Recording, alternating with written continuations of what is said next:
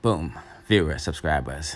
Back again with these quick updates because trust, if it's not forward from King Mix-Up, it's not credible. I keep on telling you that, and I'm pretty sure 99% of you have seen Vybz Kartel Jailhouse interview on Fox5 last night, along with his new pictures. Yes, we get a lot in one yesterday. Yes, I say.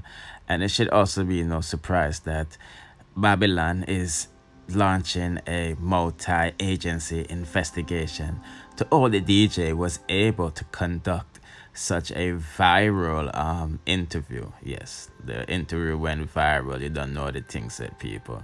Bless up yourself, God's a nation, you see me?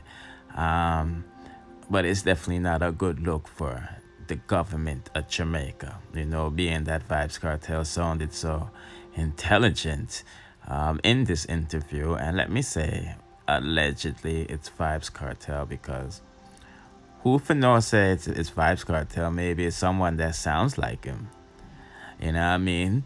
The government was quick to put out stories saying, well, I should say the government media outlets wasn't quick to put out that the government tampered with his phone.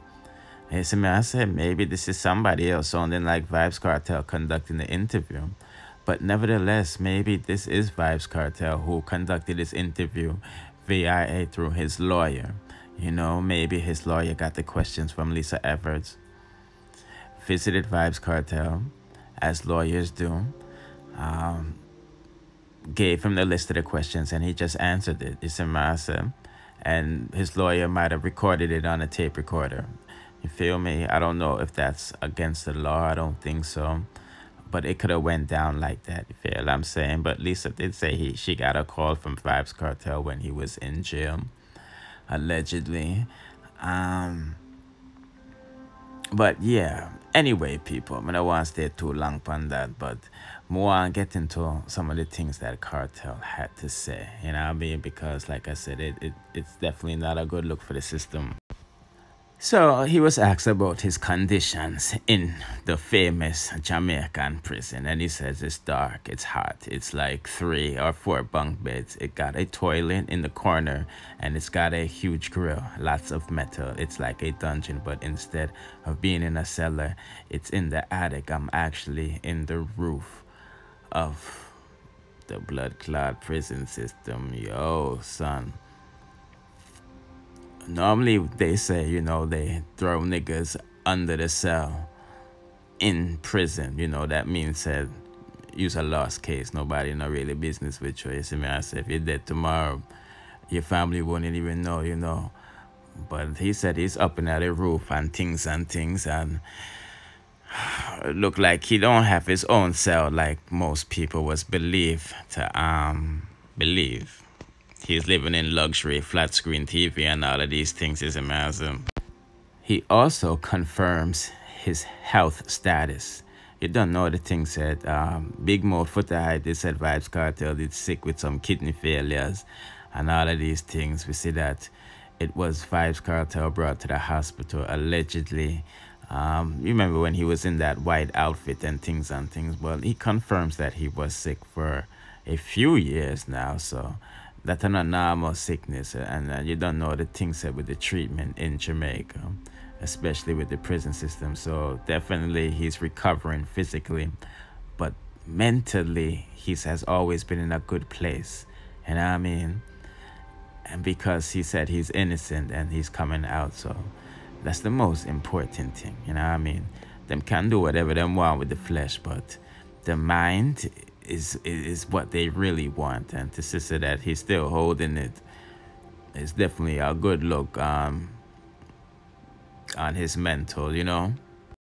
And this is the part where he starts talking about the system, and you know the system was listening very keenly, you know what I'm saying? And he says, yes, of course, I believe that, meaning he's coming out. And to be totally honest, the system really wanted me thrown away. It was never about me being charged for a murder. It was about getting rid of Vybz Kartel.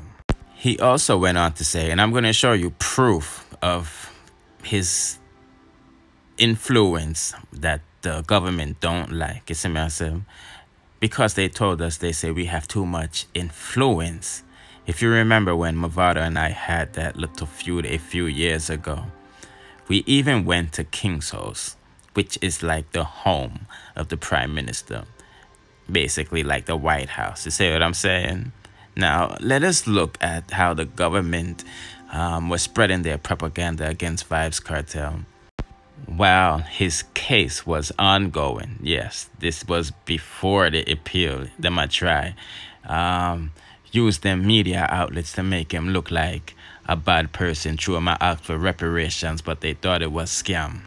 So on the prevention side, we're trying to tackle a lot of what I spoke to earlier as the dysfunctional elements in the culture or the subculture of violence that has sprung up. One of those dysfunctional elements is we have tended to legitimize criminal gangs and criminal behavior. For example, coming back to scamming, which is one of my favorite things. When I became minister, a lot of people would say to me, why you don't leave the scamming alone? Is reparations for slavery, there are no victims, it doesn't do anything. Well, obviously, you know, those people have their heads buried in the sand. I mean, it's really hammering our reputation internationally. It's feeding, we estimate, 40 to 50% of the violent crime, murders, shootings, rapes, assaults in St. James, which is the parish, which is the sort of center of the lottery scam operations. But I'm going to play for you some clips if we don't have any technical difficulties. The first clip I'm going to play for you is a song by Vybz Kartel. Now, that is a very catchy song, right? Now imagine the impact that makes on the kids this side. They're starting to be literally brainwashed from their 5, 6, 7 coming up. Again, for those of you who may not know, this is Vybz Kartel. He's currently a guest of mine in the correctional services. And that's Gaza Slim, who's also on a charge as well.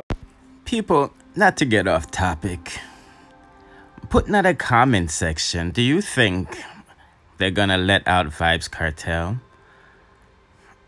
and he's gonna start promoting people forget jabs with needles instead of jobs? You know, because they say he has too much power. And as you can see, Peter Bunting was saying the same thing 10 plus years ago, and we see that Vybz Kartel still has or gained more power while being locked up behind bars. You see what I'm saying? So I don't want to say what the conspiracy theories are saying, you know, because, you know, they say Vybz Kartel's in the Illuminati, he's a Freemason. This is just to test him.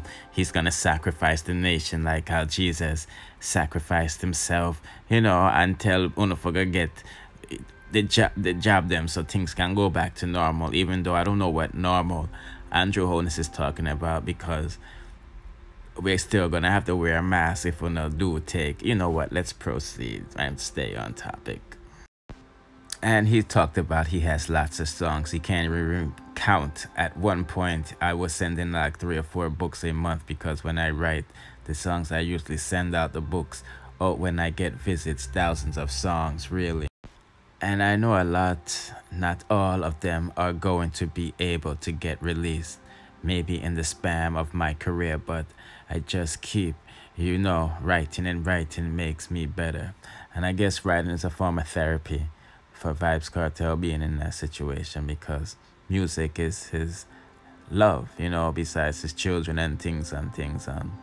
You know, even though we might not have his vocals to those lyrics, the lyrics can still be sung by other people. You see what I'm saying? And the message will live on forever. And the only thing on his mind right now is going home. He's not thinking about nothing else. You see what I'm saying? Because the time is drawing near. You know, the Privy Council is the last place he can go to look to ever get free. You know what I'm saying? Unless some technicality pops up, but we don't know all the things said with that. And him say, yes, God save the queen because she's the only one that can save me now. And a lot of people are saying, why I'm never beg Rasta or Jesus to save him. Well, let me not answer that. I want to answer that in the comment section. And yes, people, he does be watching movies, listening to this, watching King Mix Up and everything. Because for me, I've phone life in a jail, you have life outside the jail. But I was just giving these quick updates on the bar. And them Babylon boy, yeah, about them I investigate bad man. You see me, I say, and them need to investigate why they pay wages is so low and all of these things. Big up the water them who don't get their money and don't know say investigation did I launch and things with them belly full, is it? But just giving these updates like usual. Hit the like button 1,000 times, share 1,000,000 times, and hit the notification bell and press all because you don't want to miss the latest dancehall news, music reviews, and gossips. Bless.